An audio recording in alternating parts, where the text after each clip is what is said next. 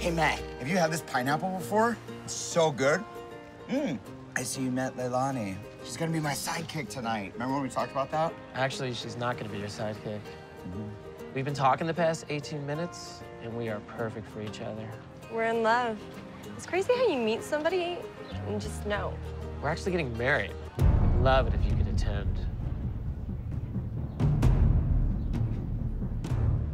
I would be honored. I might say something. That'd be amazing.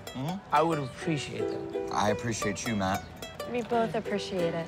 Well, I appreciate your appreciates. The last comic come to the stage has found the ultimate sidekick. A wife. And I couldn't be happier for him. Please welcome to the stage, Matt. Mother way!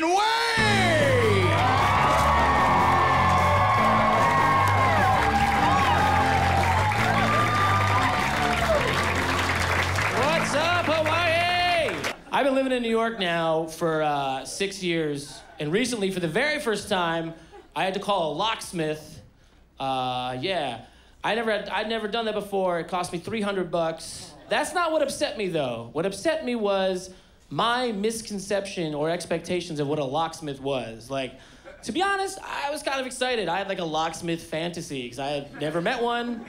No, I was excited. I like built it up in my head. I'm gonna get some sweet old man who's gonna like show up with his like toolbox he built with his bare hands, you know?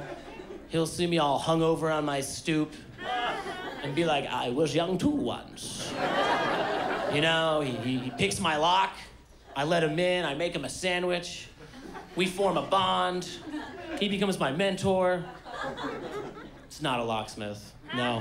What a locksmith is an Israeli guy with a power drill who just mashes the hell out of your lock right in front of you and goes, your lock's broken, boss. Yeah, I saw you do that. You didn't smith anything.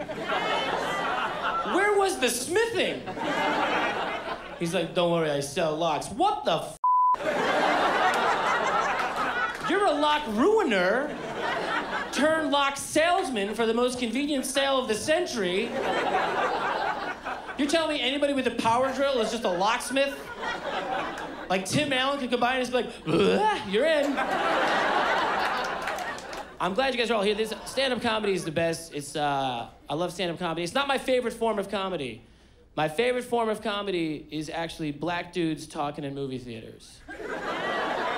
Like, I was in a theater when they rebooted Friday the 13th, and in the beginning of that movie, all these kids are like walking through the woods, and they come across all these marijuana plants, and they start cutting them up and putting them in their pockets.